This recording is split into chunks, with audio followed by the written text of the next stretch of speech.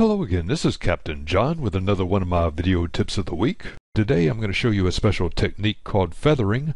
You can use this to turn your boat in a tight space, or if you lose your engine and need to drift over to a pier or a slip to stop your boat. Rig fenders port and starboard and make up two long spring lines astern. Attach each spring line to the quarter cleats on the corner of your stern and tie large eyes into each spring line. That way, as you enter the slip, you can drape the eye of each spring over the outermost pilings. Before you use feathering in a docking situation, practice these steps. Push the tiller or turn the wheel hard over to one side and then bring it back to the center line. Again, push it hard over to one side and then bring it back to the center line. Continue this sequence to turn your boat in the desired direction.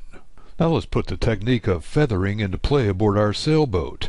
Imagine that you enter a marina, all of a sudden you lose your engine, you still have a slight bit of speed on, and you see an empty slip over on the starboard side. Push the tiller hard to port, or turn the wheel hard to starboard, and then bring it back in a smooth, easy manner to the center line. Again, without delay, push the tiller hard to port, or turn the wheel hard to starboard, and then bring the tiller or wheel back to the center line. As soon as possible, drop the eye of each spring line over the outermost pilings. This will stop the forward momentum of your boat and prevent the bow from making contact with the seawall ahead. Now you know how to use feathering to make a sharp turn with your tiller or wheel. This is Captain John, and this has been another one of my video tips of the week. Find more sailing tips and techniques on www.skippertips.com.